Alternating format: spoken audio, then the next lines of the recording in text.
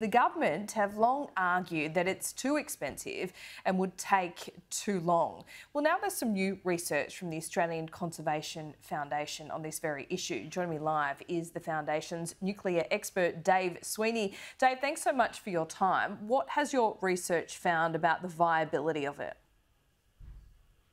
Good morning, Laura. The research has shown very clearly that the so-called new generation or next generation nuclear technology, small modular reactors and that, in fact, do not exist in the commercial world. They are at a prototype stage. They are not delivering energy for real-world use or purposes. And we've looked at cost, we've looked at deployability, we've looked at performance, and it is very, very clear that the way for Australia to advance a low-carbon energy future is through embracing renewables, not radiation. Yeah, because this small-scale nuclear technology might not be viable in a commercial sense yet, but neither is hydrogen.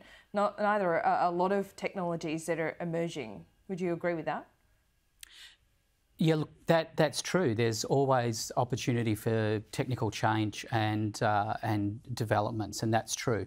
But what's also true, and what is the key point from ACF and a great deal of people who are concerned to see a low carbon energy future, Laura, is that we need to work with what we have. We need to work with what is proven. We cannot rely, it's reckless and irresponsible to rely on promises or assertions and to rely on hope. We need to work with evidence, not enthusiasm, when it comes to keeping the lights on, when it comes to hot water and cold drinks. These things are things that people need, and we need to deliver power with certainty, and this novel next generation nuclear technology just does not do that. When you look about the reality of the situation as well, Dave, I mean, I look at the coal-fired plants closing down a lot earlier than scheduled, and renewables being talked about as filling that gap. That's not quite anchored in reality right at the moment either, is it? Well, the closure of coal is, and I think one of the most, you're absolutely right, Laura, yeah, that one but of the what most replaces it, I mean? Positive. Well, what replaces it is energy efficiency and renewables. They're the heavy lift. And renewables is the fastest growing energy sector in Australia and the world. The AEMO, the Australian Energy Market Operator, and CSIRO have costed, and they have consistently found across all scenarios renewables to be the most proven and the cheapest, and nuclear to be the most disputed or uncertain and the most expensive.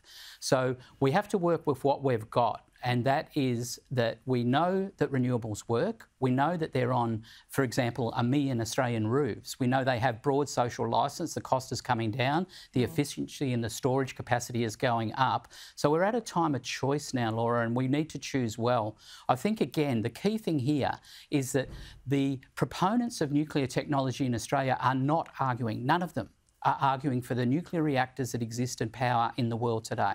None of them are arguing about the reactors that are used in the world today. They are putting all their hopes and all our futures on a technology that is unproven and does not exist. And that's not prudent. That's not the basis of a real-world responsible energy policy. Yeah, there's enough countries around the world that believe that this can be scalable and commercial.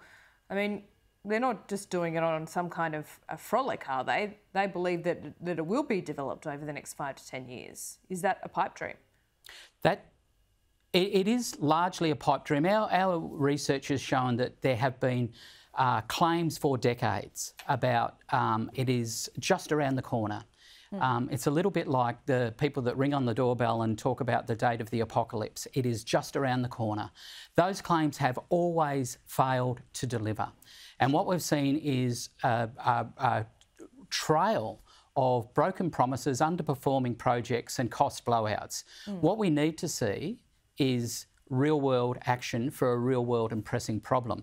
And our concern isn't that people discuss nuclear. We're not concerned about that. We're concerned that we waste more time as a nation in addressing the pressing challenges, but also opportunities, Laura, that climate change offers. And Australia is so well placed. We've got smart people, good manufacturing, massive, probably the world's best suite of renewable resources. It's the fastest growing energy sector in Australia and the world, and that's the boat we need to be on. Well, sure, but it's not reliable because the battery storage technology isn't there either. So there's a lot of these issues that are still pending at the moment. And what does the Conservation Foundation make of the minerals and the mining that is required to upgrade transmission lines so that renewable power can actually go into the grid? Yeah, that's a really good question, and we're seeing now a boom in what they're called the new energy minerals. Lithium and cadmium, nickel, a whole range of minerals are now greatly in demand. Uranium is less in demand, people are walking away from that, and new energy minerals are greatly in demand, and you're absolutely right. There are profound challenges here: environmental, cultural impact, Indigenous consent, etc., that we need to manage. We need to ensure that we have not just renewables, but ACF uses the term responsible renewals, which is like the whole life cycle, from the first shovel in the ground to the maintenance or the reprocessing or the storage of waste products arising, because everything does have a footprint. But Dave, also as well, is a challenge. Sorry to interrupt, because we're just running out of time, but this is something that comes up time and time again.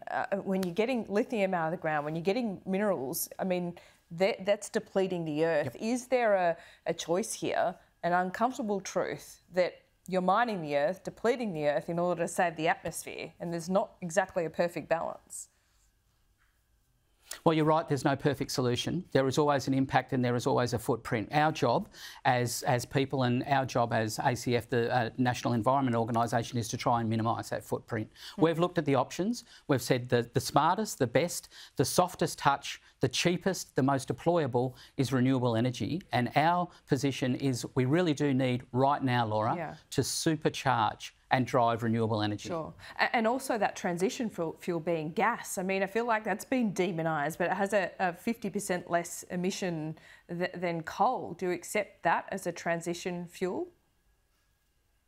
There's no question that gas has a less carbon footprint than coal, but it still has a pretty significant one, and it has a very significant impact with other materials too, and fugitive emissions with things like methane and the like. There are profound cultural and dislocation impacts as well. So we do not see gas as the way forward. We see that probably the best single thing about this whole discussion is that people are seeing that we need to move away from coal. We accept that. We've been pushing that for a long time. So then what do we do? How do we meet real-world energy needs? And we meet them by embracing and supercharging the fastest-growing real-world energy alternative and power sector, which is renewables.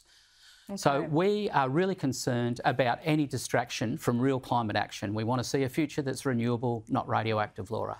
Okay, Dave Sweeney, thanks so much for your time. We'll speak soon.